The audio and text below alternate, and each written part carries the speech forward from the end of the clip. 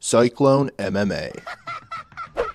Marlon Moraes has announced his retirement. This is something that I think surprises a lot of people, but it's something that I think is good for Marlon, and I think a lot of people are going to be excited to hear this news. Not because Marlon Moraes isn't a super entertaining fighter, but it's just because of this thing that MMA fighters do, and they hold on for too long, and they want to stay in the sport, and they want to keep competing, and it's just not good for your longevity in your life. And I think Marlon understands that. I think he's a smart dude. I think he knows it's time to hang him up. So it sounds like he's going to stay in the sport. It sounds like he's going to help the young fighters around him and build them up and give them all of his knowledge, because he has a lot of knowledge.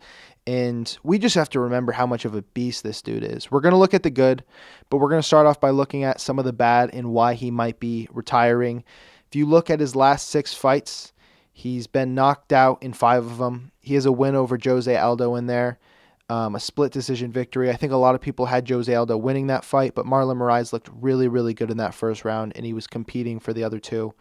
But he fought for the title against Henry Cejudo.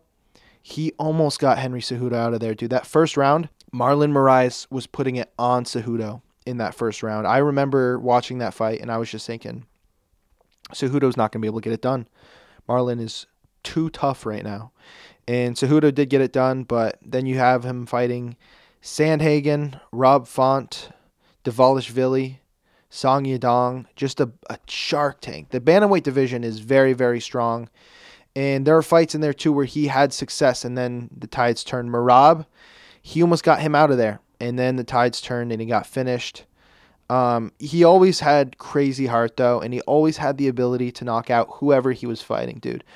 Marlon Moraes' striking was insane. I remember when he was on the come up in the UFC a couple of years ago, and I remember just seeing him knock out Rafael Assunção, and I knew at that point he was going to be fighting for a title soon. And I think TJ Dillashaw was the champion at the time before the PED stuff. And I just remember thinking, this dude's going to knock out TJ Dillashaw. I had that much appreciation for his skills. And when you look at his career, on paper, it doesn't look as good as it actually is. Marlon Moraes is a savage dude. When he fought in the World Series of Fighting, he went 11-0. He had 11 fights, 11 wins, a lot of finishes in there, a lot of knockouts, a couple submissions.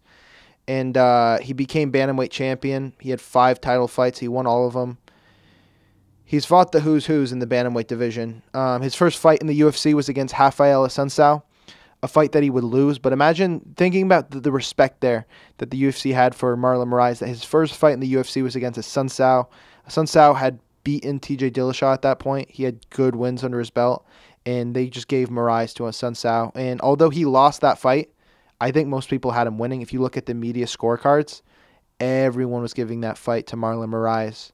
Assunção got away with the decision, though. After Assunção, he fought John Dodson, won that via decision. And after that, he fought another contender. He knocked him out with a flying knee in the first minute of their fight.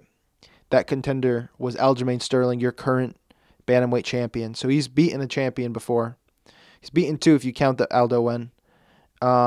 Then you had Jimmy Rivera, a tough out. He knocked him out. Then you had Rafael Assunção, and he submitted him in the first round.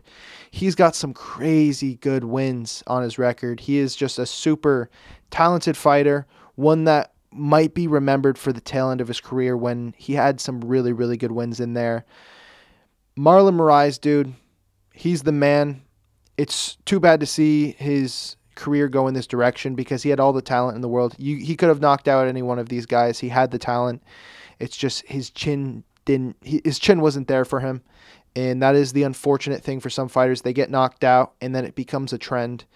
And it wasn't a lack of heart. It wasn't a lack of conditioning. It wasn't a lack of training.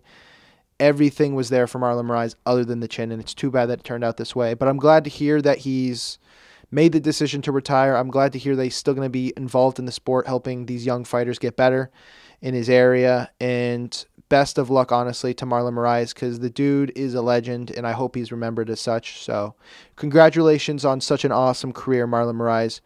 You're the man.